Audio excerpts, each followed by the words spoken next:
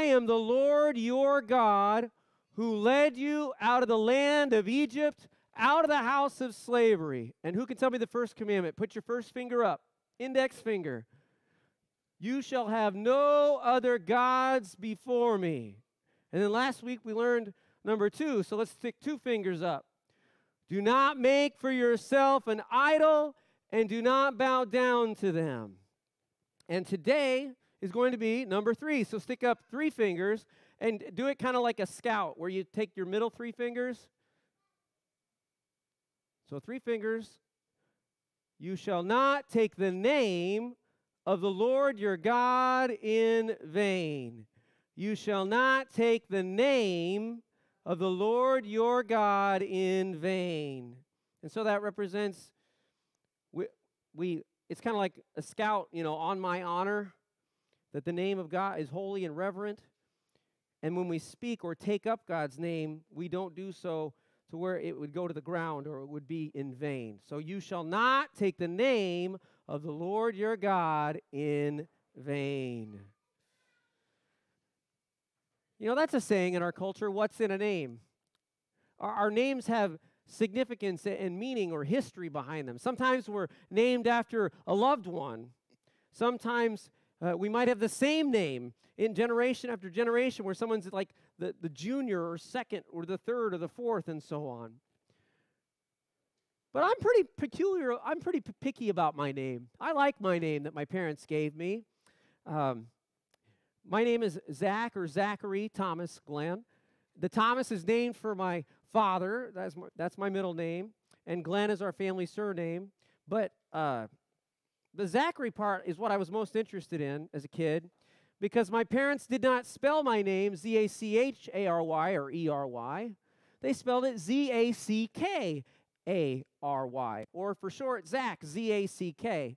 And my parents wanted to make sure that when I was learning how to read, I wasn't confused and tried to say my name Zach. So whenever I was in school, or even now to this day, when I get mail from the government or utility companies, and they spell my name wrong, it's a pet peeve. It kind of sets me off. I'm like, no, it's Z-A-C-K-A-R-Y-G-L-E-N-N. So our names can be special or unique to us. And it can offend us or make us upset when people misuse our names, right? There's also meaning and revelation in our names, that our names can have significance or can call to mind things that God has done. The first child that God had blessed me with as a parent but was not born was our daughter Abigail. And she was to be born as a Christmas baby, but she wasn't born. It would have been 2011. And then in 2012, a week before Christmas, our firstborn daughter, Eliana, was born. And her name came from Hebrew in a name book. And the name Eliana means, my Lord has answered. Because she was an answered prayer to us in our grief. And then my second-born child, Ezra, my son, his name's also from the Hebrew, and the name Ezra means helper. You know who else is named the helper? Or another who goes by the name the helper? The Holy Spirit. But Ezra's name is helper. His middle name is Jude. Ezra Jude Glenn. Eliana's middle name is Mercy. Eliana Mercy Glenn. So my Lord has remembered and has shown us mercy. Helper. And the name Jude means praise, because it comes from the word Judah. The name Judah, when Leah had given birth to her fourth son and says, this time I will praise the Lord. So his name means helper of praise, or helper with praise, or helper who praises God. And I hope that my children will live into their namesake. My name, Zachary, comes similar from Zechariah. The Lord has remembered, or my Lord has remembered me. So our names are special. And today at Hamilton United Methodist Church, during the children's message, Cynthia Colvin gave a wonderful children's message, and I decided to borrow from it because she encapsulated my message so well that I decided to borrow it, and I'll thank her later. But she said that It's like God is saying to us, I'm giving you my name. My name is special. My name is holy. Please take care of my name. Please handle my name with care. God's name is holy, and we must care for his name. And as we care for his name will care for us. Amen? So let's go to the scriptures. The third commandment, Exodus 27, Deuteronomy 5:11. Let's say it together. You shall not make wrongful use of the name of the Lord your God, for the Lord your God will not acquit anyone who misuses his name. Now, in the first two commandments, God speaks in the first person. He says, I am the Lord your God. You shall not have no other gods before me. Then he says, you shall not make for yourself an idol in the form of anything in the heavens above, the earth below, or the waters beneath. For I, the Lord, am a jealous God. He's speaking in the first person. But now, in the third commandment, God speaks in the third person. You shall not make wrongful use of the name of the Lord your God. Why? For the Lord your God will not acquit anyone who misuses his name. And I'd have to go back, but I think in the Hebrew that the Lord your God, it's a plural. In other words, it's one Lord, but all of y'all's God. That is, that this commandment has implications not just for the individual, but for the whole community. That is, when people make a promise or they swear an oath in God's name and say they're going to do it onto the Lord, and then they don't do it, that is disrespecting the Lord. And the Lord will not acquit anyone who misuses his name. In other words, they'll be brought to justice. There'll be consequences for those sins. And we heard last week how the Lord is jealous God. That's why he doesn't want us to make idols, because we were created as idols of him, as his image bearers. So we don't need idols. And so God gets jealous. And so when we commit idolatry and we sin against God, or we go after other gods, or we act selfishly, those sins have consequences to the third and the fourth generations. But God is faithful to those who follow his commands to the 1,000th generations. Amen? So you can't slide by when we misuse God's name. He will not acquit anyone who misuses his name. And I think about a crime that often doesn't get as much notice, but it really makes me angry. And that's when someone takes an oath in a court of law and they put their hand on a Bible and they say, so help me God, I will tell the truth, right? And then they go and they lie and they perjure. They commit perjury, and it taints the entire justice process in that particular case. It makes it to where whatever they say can't be trusted. They have to go back and look at everything else. It makes a mess. We must not misuse the name of the Lord our God, because God will not acquit or let anyone get off, without paying the consequences who misuses his name. So you shall not take the name of the Lord your God in vain. Remember Deuteronomy 6:13? We heard this before on the first commandment. The Lord your God you shall fear or worship, and him you shall serve. And the third part is what I want us to remember today. By his name you shall swear. There's a you shall behind the you shall not. You shall swear by the Lord your God's holy name. Why? Because God doesn't want us to swear by any other name but God's alone. If we take an oath or make a promise, we only can stand on the name of the Lord our God. That's the only thing that's going to hold us up and give us integrity, because all the other names will fail us. Only the Lord your God's name is holy. And it's only by his name alone that we can or shall swear or give allegiance to or make covenant with. But then on the other side, it says in Leviticus 19:12, you shall not swear by my name falsely or in vain, and so profane the name of your God. I am the Lord. If we swear by God's name in vain, then we will profane the name of God. We will pollute the holiness of God. We will misrepresent the character and the goodness of God. We will sully the truth of God with lies and deception. And when we misrepresent the name of the Lord our God, when other people hear about the name of the Lord our God and they see us, they might have their doubts, or they may not take God seriously because we didn't take God's name seriously. Are you with me? Do not take the name of the Lord your God in vain. And in the Old Testament, in Genesis, people gave names to God after witnessing what God had done for them. But it wasn't until Moses that God revealed his true name, kind of like God giving his first name or his personal name. Because Moses asked God, if I come to the Israelites and say to them, the God of your ancestors has sent me to you, well, we've heard all kinds of names. God will provide, God is my banner, God is my healer, but what name are we supposed to tell them?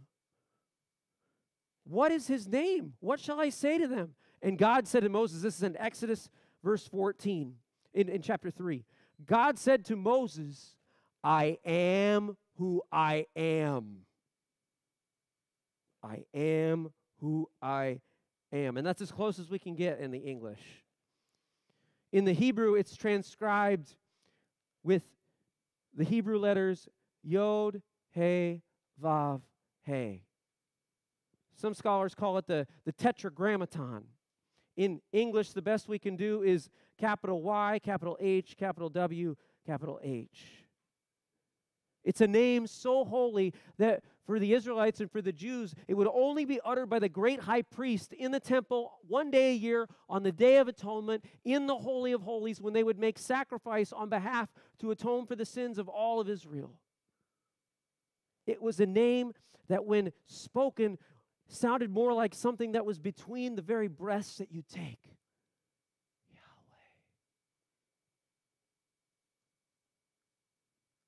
The name of the Lord your God is holy and must be treated with utmost care. And so God said, I am who I am. In other words, he said, Yahweh.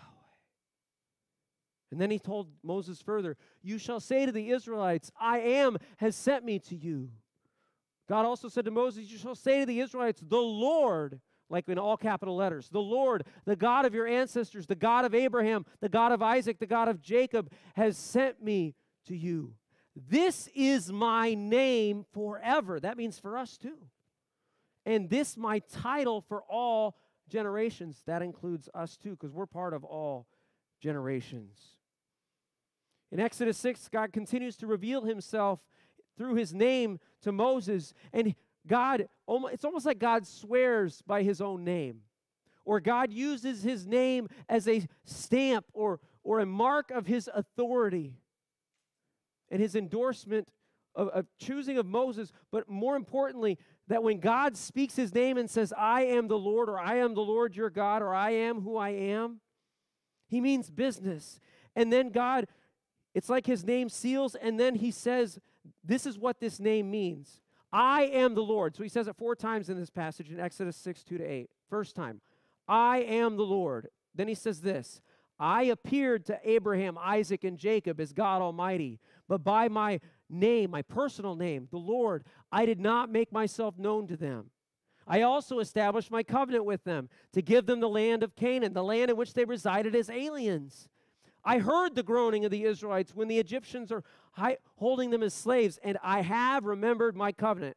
So when he said, I am the Lord, the next time he hears, I am the Lord, Moses was to remember all those things that God had done in the past, because God's name recalls God's mighty deeds.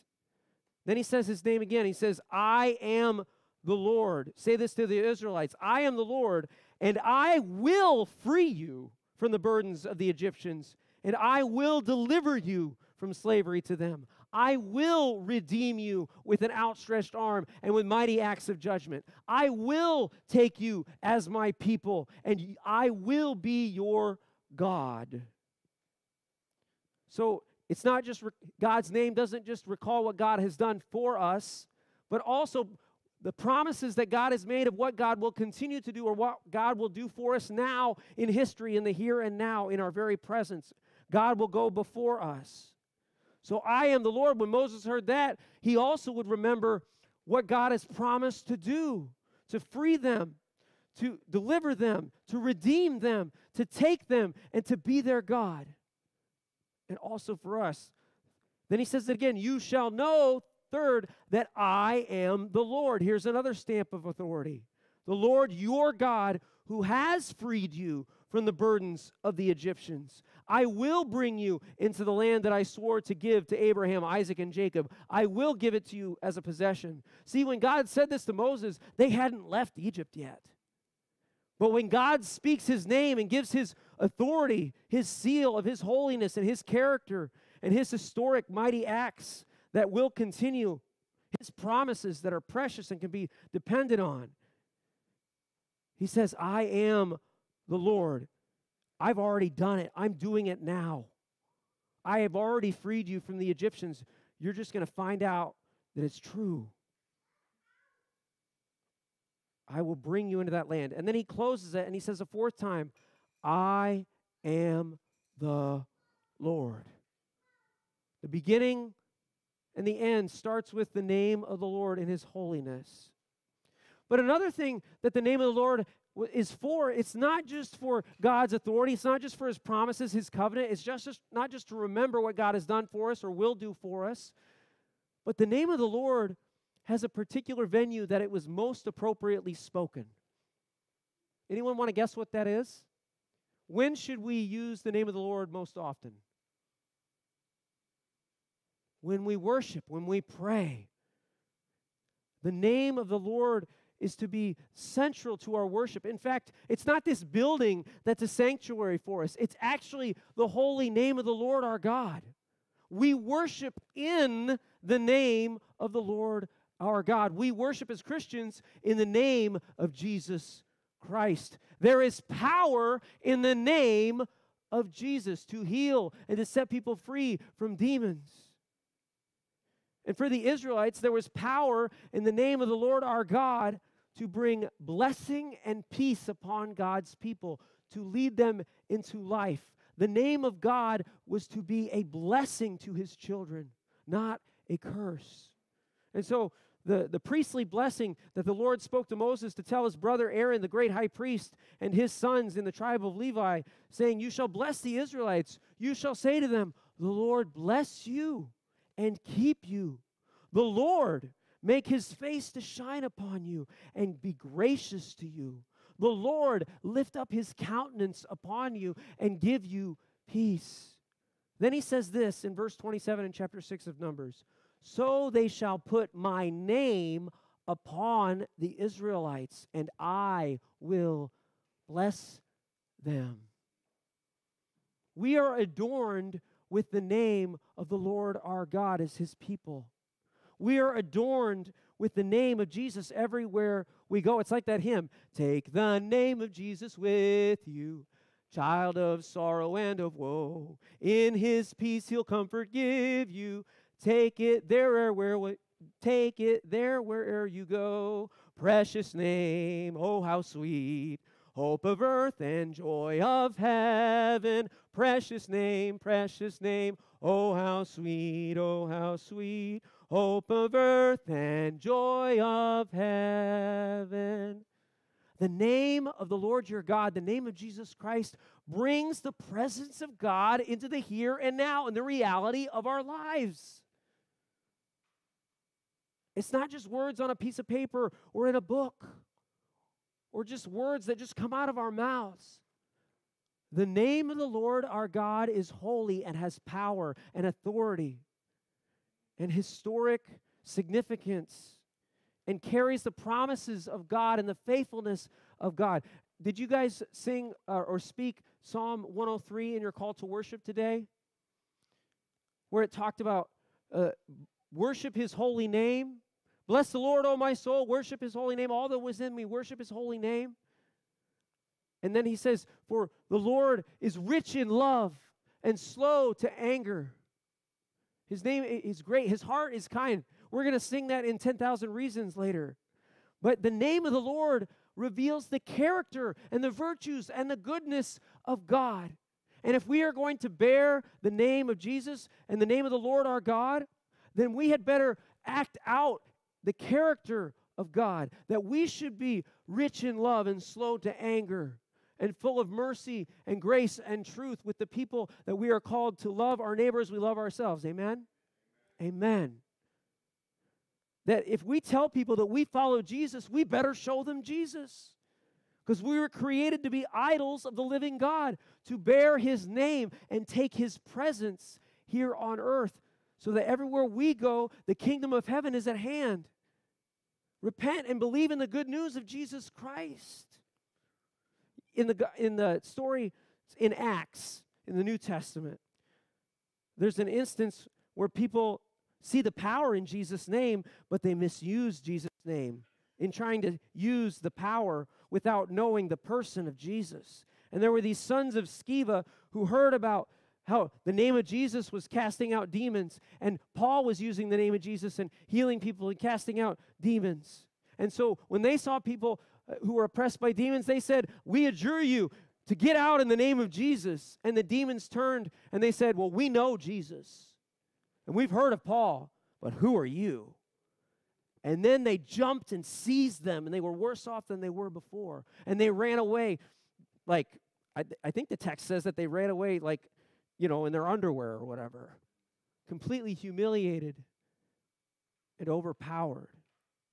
But then in Acts, when people like Paul and Peter come by and they see someone who is asking for help or they're in need or they're crying out, and they're asking for money, and he says, "Gold or silver I can't give you, but what I give to you in the name of the Lord. In the name of Jesus, get up and walk and go and sin no more." And people were healed because of the name of Jesus. Jesus told us as His disciples, He says, "Where 2 or 3 or more are gathered in my name, there I will be with you." The name of Jesus brings the presence of Jesus and the Holy Spirit among His people. The name of Jesus is our sanctuary in which we worship. Amen? Amen. And the name of Jesus is so holy because it means that God will save us from our sins. In Philippians 2:9-11, there's the hymn that says, "God highly exalted Jesus and gave Him the name that is above every other name, so that at the name of Jesus, every knee should bend, in heaven and on earth and under the earth, and every tongue should confess that Jesus Christ is Lord, to the glory of God the Father." In other words, Jesus Christ is the Lord our God. Jesus prayed and was very careful with the name that the Lord our God gave Him. He prayed for us as His disciples in John 17:11-12 when He said, "Holy Father, protect them in your name that you have given me, so that they may be one as we are one. While I was with them, I protected them in your name that you have given me." The name Jesus, God will save us from our sins. Or the name Emmanuel, God with us. And we are given Jesus' name to bear as His children in faith. To be a Christian is to be a little Christ, a little Jesus. And we are animated as God's idols by His Holy Spirit, so that we can reveal God's character, His holiness, His love, His mercy, His grace, His kindness, His goodness, and take the name of Jesus with us wherever we go. Amen? Because there is salvation in no one else, Acts 4:12. There is no other name under heaven given among men by which we must be saved except the name of Jesus Christ. So the name of God carries the companioning presence of God that goes with us, the holiness of God that reminds us that we are not God, the authority of God that protects us and gives us integrity and truth and justice, the covenant faithfulness of God that will not let us down and will keep us.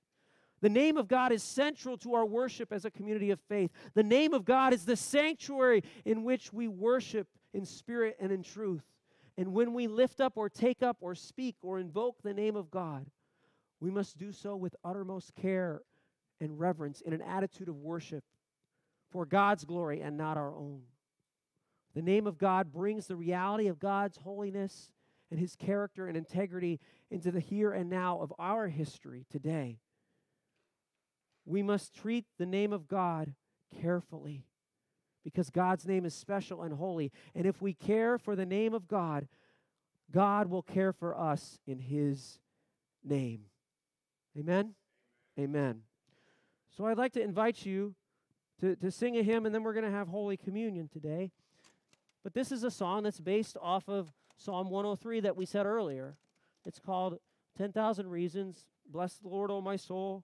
Worship His holy name. So why don't we stand and worship God in the sanctuary and the holiness of His name. All right. Okay. All right. Bless the Lord, O my soul, O my soul. Worship His holy name. Sing like never before, O my soul. I'll worship your holy name. The sun comes up, it's a new day dawning. It's time to sing your song again. So whatever may pass and whatever lies before me, let me be singing when the evening comes. Bless the Lord, O my soul, O my soul. Worship His holy name. Sing like never before, O my soul. I'll worship your holy name. You're rich in love and you're slow to anger. Your name is great and your heart is kind. For all your goodness I will keep on singing. 10,000 reasons for my heart to find. Bless the Lord, O my soul, O my soul. Worship His holy name. Sing like never before, O my soul. I'll worship your holy name. And on that day when my strength is failing, the end draws near and my time has come, still my soul will sing your praise unending. 10,000 years and then forevermore.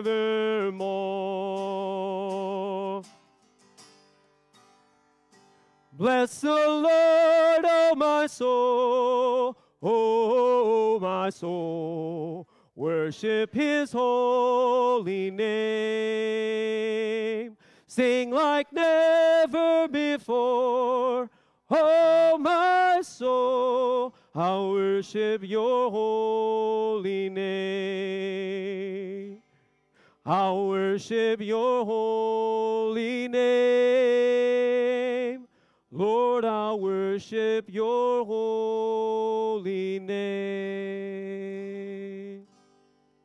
Amen. You may be seated.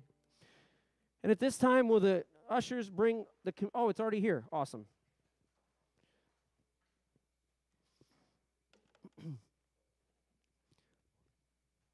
One of the ways that we enter into the sanctuary of God's holy name, into his holy presence, and we recall the great things he has done for us. We're reminded of his character and his goodness, and we are invited to continue to walk with him in faith, following his commandments, is through Holy Communion. And so I invite you, Christ invites to his table all who earnestly repent of their sin and seek to live at peace with God and with one another. Therefore, let us confess our sins to God and one another as we pray. Merciful God, we confess that we have not loved you with our whole heart. We have failed to be an obedient church. We have not done your will. We have broken your law. We have rebelled against your love. We have not loved our neighbors, and we have not heard the cry of the needy. Forgive us, we pray. Free us for joyful obedience through Jesus Christ our Lord. Amen. The Lord be with you. Lift up your hearts. We lift them up to the Lord. It is right to give our thanks and praise. Right to give, I'm sorry.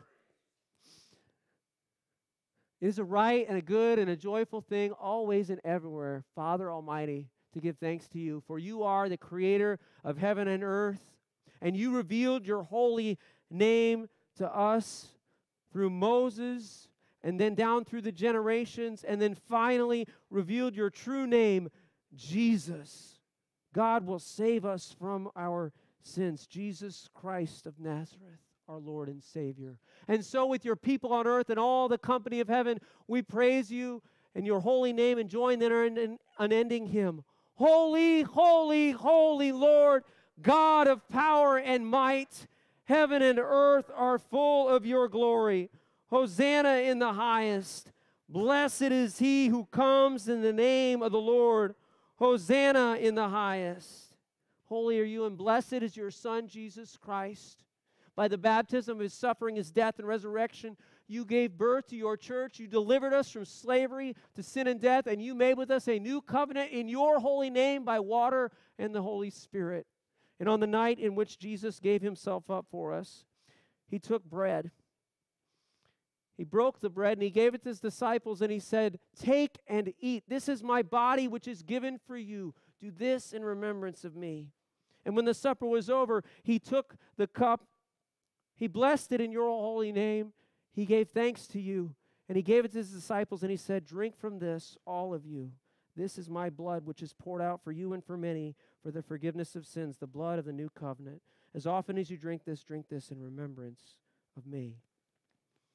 And so in remembrance of these, your mighty acts in Jesus Christ, we offer ourselves in praise and thanksgiving as a holy and living sacrifice in union with Christ's offering for us as we proclaim the mystery of faith.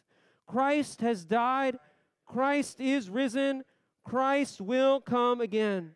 Pour out your Holy Spirit on us gathered here and on these gifts of bread and wine, and make them be for us the body and blood of Christ, that we might be for the world the body of Christ, redeemed by his blood. And by your Spirit make us one with Christ, one with each other, and one in ministry to all the world, until Christ comes in final victory and we feast together at his heavenly banquet. Through your Son, Jesus Christ, with your holy church, in all honor and glory is yours, Almighty Father, now and forever. Amen. And because there is one loaf, we who are many are one body, but we all partake of the one loaf.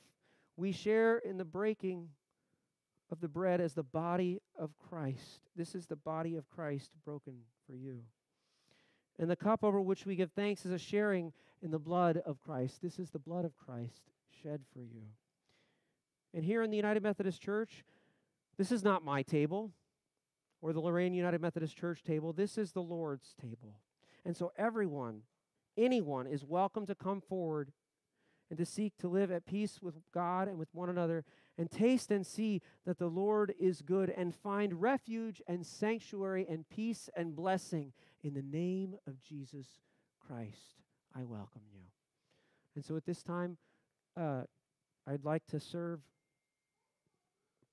you're going to come down, and I will break off a piece for you and give it to you, and then you will dip it. This is called intinction into the cup, but I would like to serve you first, Patty. This is the body of Christ given for you, and the blood of Christ shed for you, Patty. Helen, this is the body of Christ given for you, and the blood of Christ shed for you. Okay. So as the ushers invite you, please come forward and receive peace in the name of Jesus in his body and blood.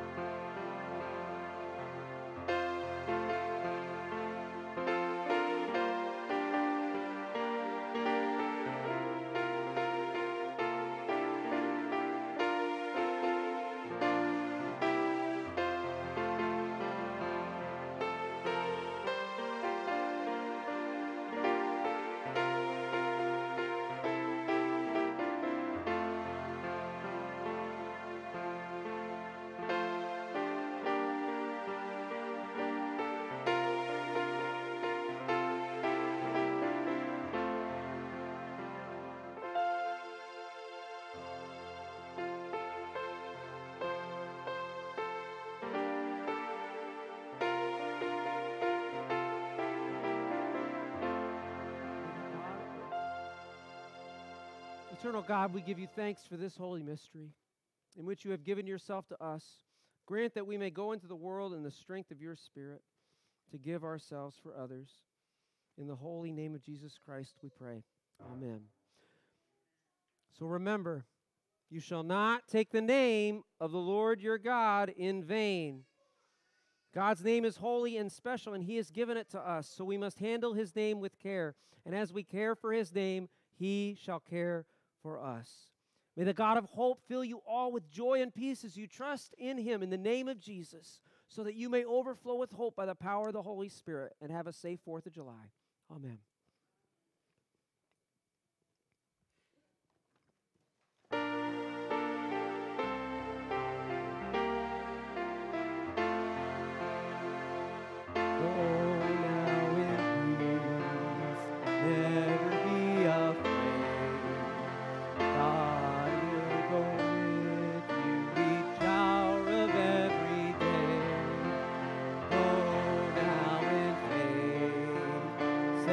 as strong and true.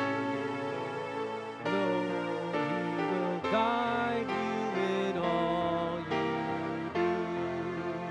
Go now in love and show you believe. Reach out to others so all the world can see. God will be there, watching from above. Go